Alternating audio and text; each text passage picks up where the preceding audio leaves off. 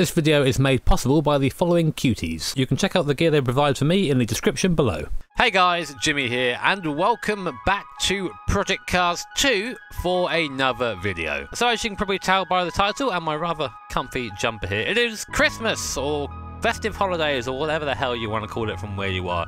Regardless, I hope you'll have an awesome time with your family and friends and get to eat and drink as much as you like, because I know in about 3 or 4 days time I'm going to be a certified round boy. So given the occasion, I thought it would be nice to do a special sort of video, and I thought, you know, what would a sim racer do for Christmas if he had any sort of concept of joy or happiness? So for me, I thought, given that I've driven the Nordschleife 50,000 times, let's go there. But of course it is the winter, so we're going to be driving around a snowy Nordschleife in a car that is entirely inappropriate for the conditions, a McLaren F1. Why, you ask?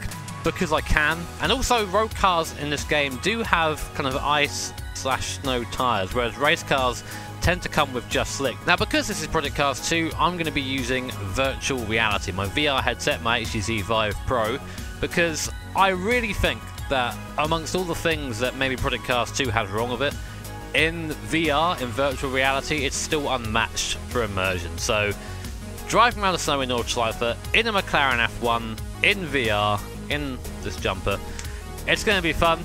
Let's get into it. Well, here we are at a snowy Nordschleife inside the McLaren F1. I never quite get used to sitting bang in the middle of this thing, but of course that's how this car is designed. And as a result, we have two rear view mirrors, which is, again, really odd. But let's get into it. So we have about 600 odd horsepower in this thing, of course, from the BMW V12 behind us. And this car, if you guys somehow don't know why it's famous, is, or was, the fastest production car in the world for a very, very long time. Somewhere above 240 miles an hour. I'll flash the exact speed on screen this thing was capable of, just because it's just a bullet in a straight line, no aero whatsoever.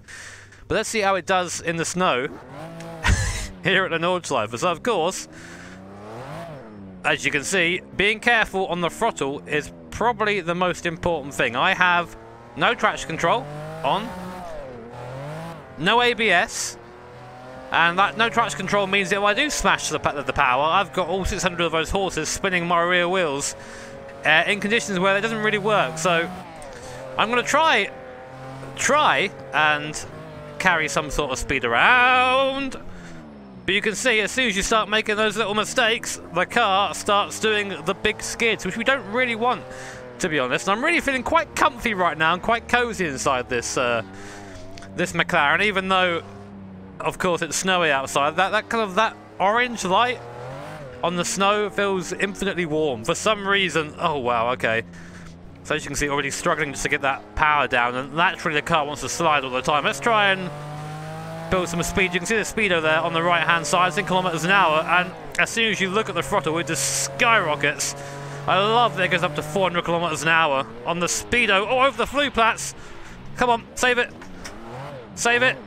Ah, don't hit the wall, don't hit the wall. Oh, that would have been very expensive in real life. But you're seeing just how on edge this thing is. I mean, the snow tyres do help. We can move, unlike the race cars. But it's just very, very difficult to get that power down and start accelerating properly. So we're going to come over the rise now. Again, I'm tempted to open her up. Let's do it. Oh, God, this car is fast. Oh, I looked at the brakes. I looked at the brakes.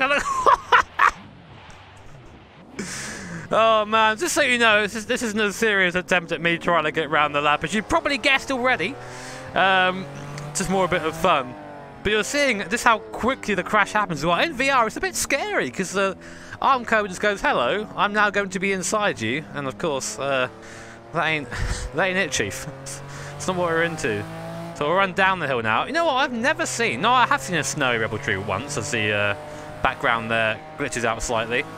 Trying to focus on going in a straight line down here. This is as far as I've got, by the way, on my test. Beyond this, I've not driven this track in this car. In fact, I've not driven Project Cars 2 in the snow ever, because like, oh, it's a gimmick, why do I want to do that?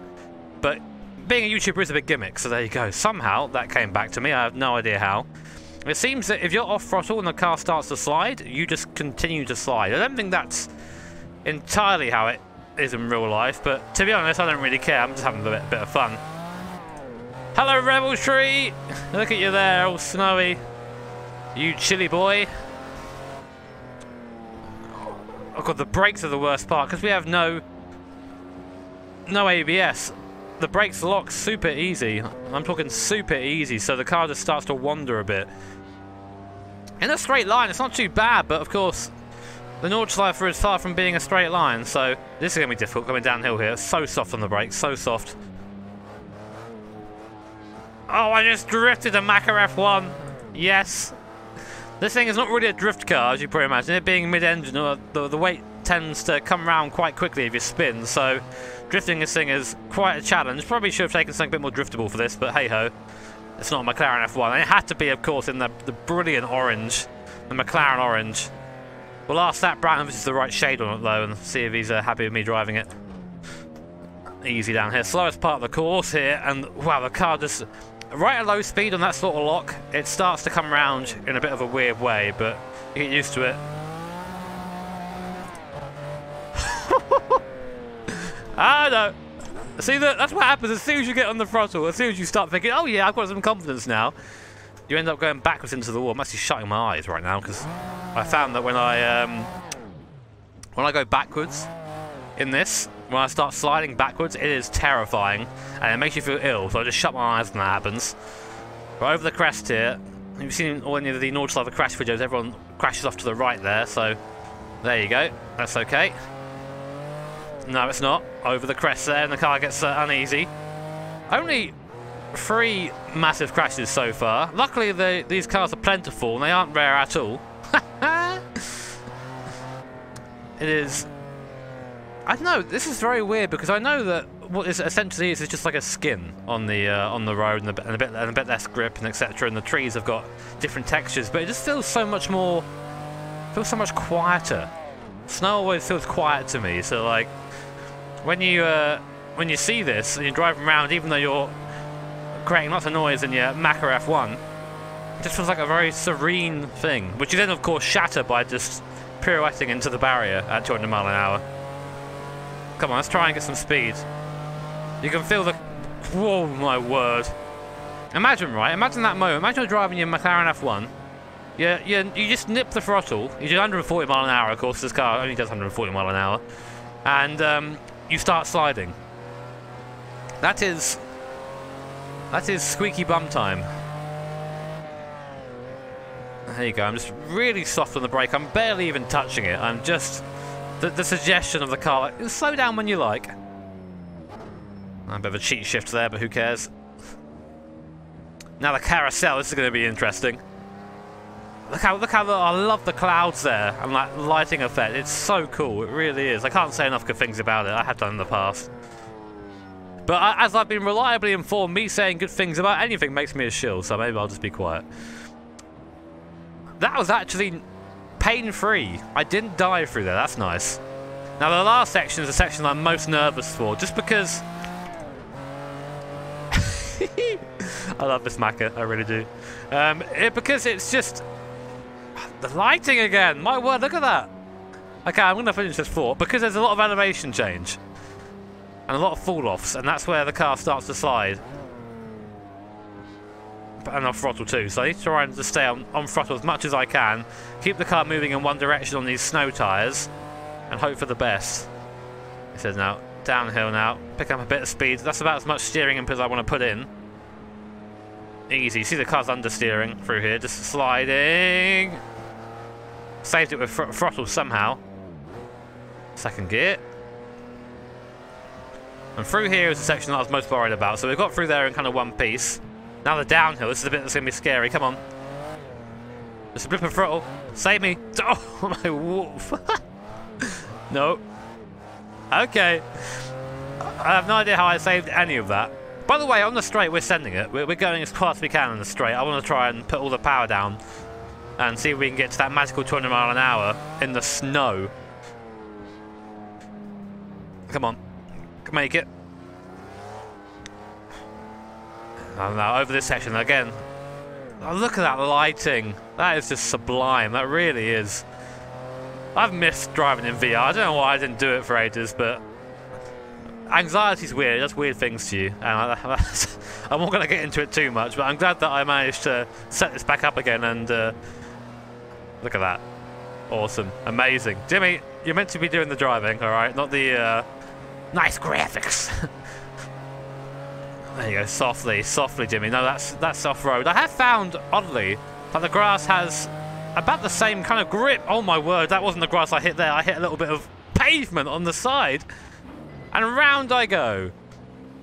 But again, that goes to show you just how slippy it is. I mean, I'd say that I'm not sure how this would be in real life. I mean, who the hell's driven a McLaren F1 in the snow in real life at any sort of speed?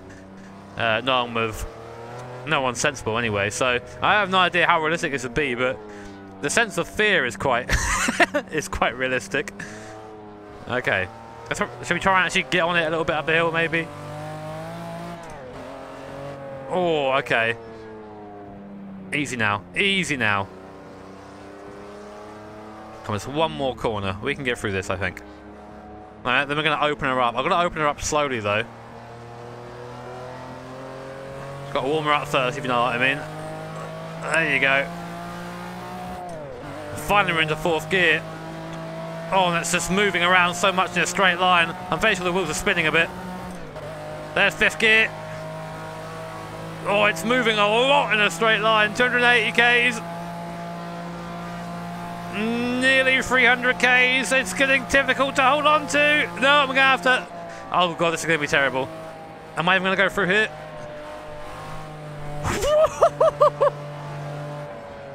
Slow down. Slow down. Slow... No, not that way. Slow down the good way, not the way in the Barrett. Oh, my... Oh, no. No, no, no, no.